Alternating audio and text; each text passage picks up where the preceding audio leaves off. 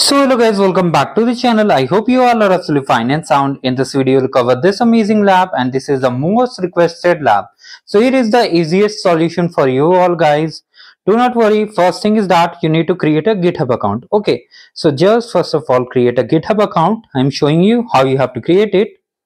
Just click on sign up, and here basically you have to enter all your details like email ID. Just like you create any account, you have to just create it and just click on create account. Once you have created account, you have to just sign in. Okay, so you have to just sign in, and if you have already account, just sign it like this. Now here basically sometimes what happens, ask for username, basically confirmation email, like you can say two-factor authentication email, so it will be available on your mail. So just check it. Now just come over here. In case you have already completed this lab, you have to delete this default repository. So just follow along with me and just delete it. And in case you are starting the lab for the first time, you have to skip this step. Just skip this step. First, let me show you how you have to delete the repository if you have completed this lab previously and face any bugs. Don't worry, you'll be able to complete 100% score in this lab without any issue. Now once the repo is deleted, you can see all these things are available over here. Now we have to delete the SSH key also. In case you reached at this stage also, you can delete the key. And if you haven't done anything, want to start fresh, don't worry, we'll start from here. So just now open the Cloud Console incognito window, and here it is basically getting signed in automatically. So basically here it may ask for credentials, so you can check the lab for it. Now here you have to just click on I understand. So just click on the I understand, and then basically you have to just activate the Cloud Shell. Okay, we will initiate the Cloud Shell and work all the tasks very easily. Do not panic, just stay tuned and just follow as I am doing so that you get full score without any issue. So basically the next step is that you have to just click on I agree and again continue, and then just you have to just activate your Cloud Shell, and then we'll initiate the first step. Okay, so just activate the Cloud Shell, click on continue and just authorize yourself. Once the Cloud Shell is ready, basically like this, in the description box of this video, first of all let me increase the font size. Now in the description box of this video I've shared one repository. Come over here, and first of all you have to just select this first repository command, just paste over here. So basically what we are doing here, first thing we are just setting the environment, and then we are just creating a cluster. So the cluster creation may take 5 to 10 minutes, so you need to wait for it. And in case you haven't subscribed the channel yet, do subscribe it. Also for other skill badges, challenge lab free courses, all are available on this channel. Just check the playlist and description box. Now wait for it to get completed, and then we'll just move to the next step. So this lab has some manual steps also, so you need to wait for it. Okay, so just follow the video along with me and you'll be able to complete this lab without any issue.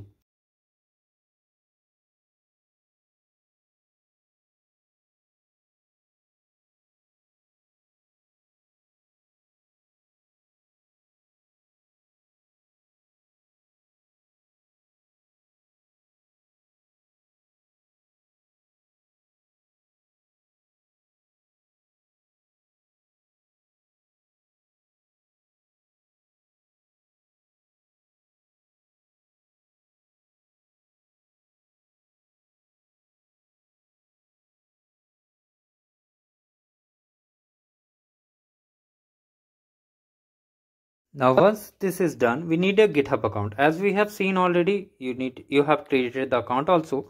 Now here you have to just, you can see github.com, you have to just press enter button. And also note, like if you are signing into your GitHub account, it may ask for a two-factor authentication email also.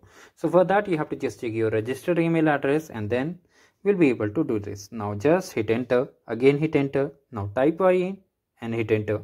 Now again hit enter. Now you have to just click on this URL. Okay, just click on it, and if you are already signed in like we did already, so just you have to just click on continue. Okay, just click on continue, and if you want to use any other account you can use it.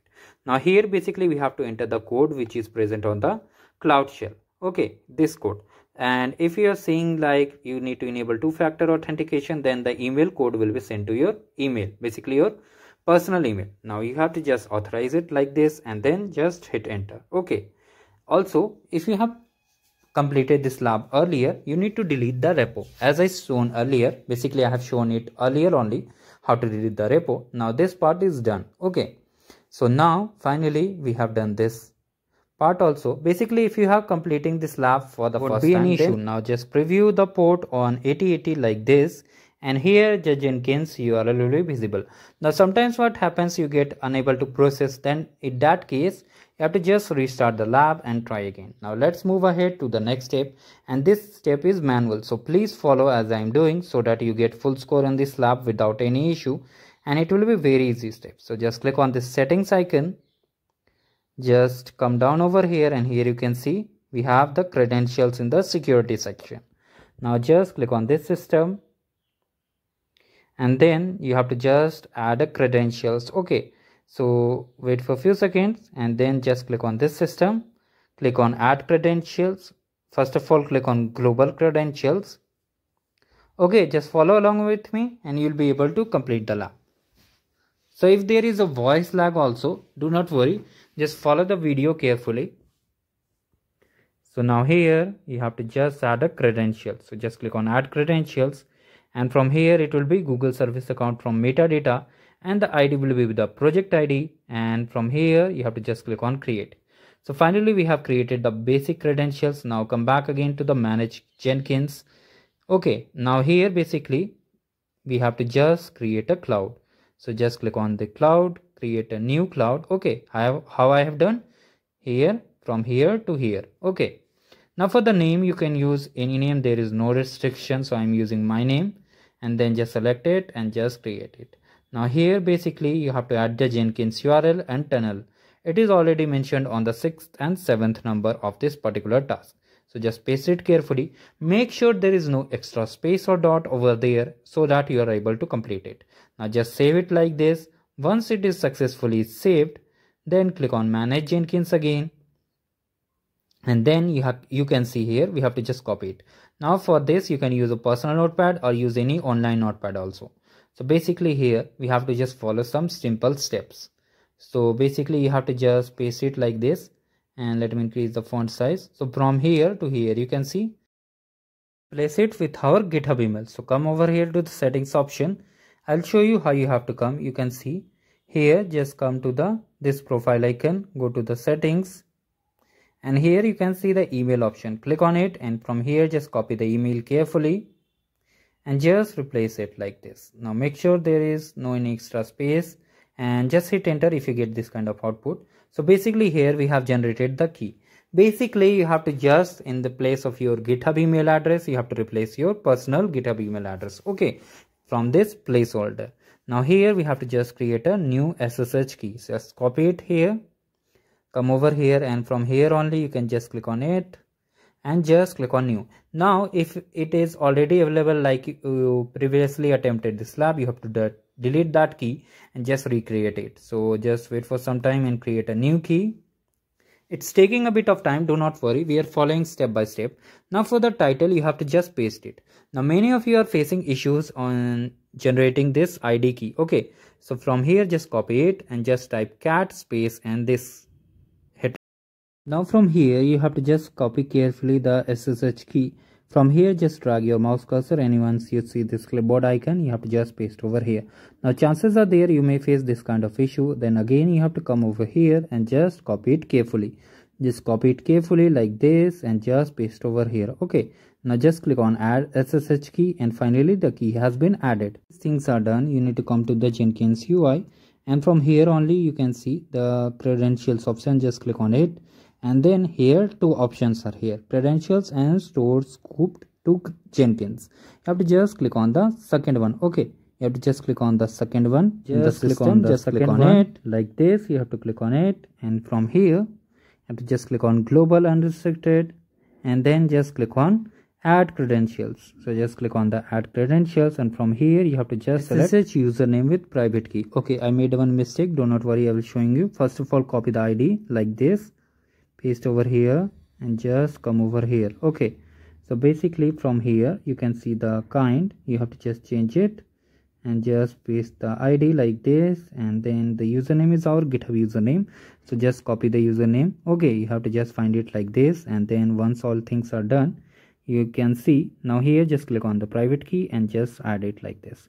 So basically the private key is situated on the ID underscore GitHub. So how will do, you will do the same thing, cat space id.github. If you face this kind of error, do not worry it. Just do one thing, Control C to close. Now clear it. Now copy this carefully. Okay, id.github. Now just type cat space id_github. Now from here we have to copy it. Okay, so if you try to copy also, you may face this kind of error. I'm showing the error part also, do not worry, so that everyone can understand everything. So here if you try to copy it, chances are there you may face this kind of issue. So what you need to do, you need to come back again and try. So what we'll do, from here only, you can see from here the begin one, we have to copy from the dash begin to the end of the basically code. So just carefully copy it from here to here, and once you see this clipboard icon, just paste over here. All things are done. Just click on create. It will take few seconds, so just wait for it. And after that we'll add the known GitHub ID also. So finally the global credentials has been added. Now we have to just add the host.github. So just run this command over here, and here you can see the SSH key has been generated. Now here you have to take care that we have to just copy from hash till the end equal to. You can see the code. We have to just use it. Now just go to the settings, and here you have to just open the security section like this. So just open the security, and again it will take few seconds, so just wait for it. Come down at the bottom, and here you can see, yes, here host key verification. Just click on manually provided keys, and then you have to just paste the host key which is just now generated. Okay, so now here just come from here, make sure the hash part is also included. Just paste over here. Once it is done, you have to just like this, you have to drag. If you get error, you have to just drag your mouse cursor like this, and then just save it. Okay, if you face any issue like you are unable to just save it, just reload the browser window and try again. It will be updated. Now once it is done, just save it, and finally we are done with this part also.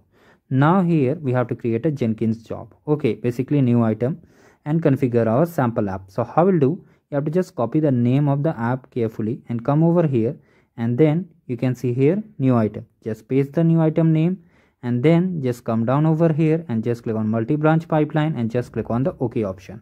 Now basically here we have to just do not add any display name. We have to come over here and change the sources to Git. Okay, just change the sources to Git. You can see the project repository. So here we have to find the project repository also update the credentials like I did. Here basically you have to just select your GitHub username. It will be shown over here. Now here the project repository, click on it. I will tell you how you have to find the repository. You can just come over here to the repository directly, or you can just use your profile icon and just navigate to the repository. Let me show you how you have to do like this. Okay, now from here you can see, please pay attention to this step. You have to just click on this SSH and just copy it carefully. Once you have copied it carefully, make sure it is in SSH1 only. Now just paste over here like this. It will be updated, and then once you are done with this, we'll move forward to the next step. You can see we have just selected the SSH1. Now just come down at the bottom. Okay, and then just update this one. What we have to update? The periodic time to 1 minute. And once it is done, the all things are correct, just save it. And now here basically a pipeline will be created. Okay, now here once the pipeline shows success, you will be able to move forward to the next step. You can see here it is showing finished, status and success. Now the next step is that we have to just come back to the lab instructions, basically our GitHub repo, and then you go to the Cloud Shell. Just hit enter. If you see this kind of thing, just paste the Cloud Shell. It will take some time, and then we'll create 3 more triggers. Okay, finally it's done. Now let's come to the Jenkins page and just click on this Jenkins homepage. Now just click on this sample app. Here you can see the multi-branch pipeline is deploying, and here you can see all these 3 are visible. In case only one, basically the master one is visible, you have to just refresh the page and just check it. And basically it may take time up to 10 to 15 minutes, sometimes up to 20 to 25 minutes also. So once you see the green tick on both the two, basically if you see on all 3, then it's well and good. If you see on basically on the first canary and the new feature, then also you'll get full score without any issue. So let's complete this lab. Do like the video and subscribe the channel. Thank you guys. Have a great day ahead. Now let's see and meet after some time.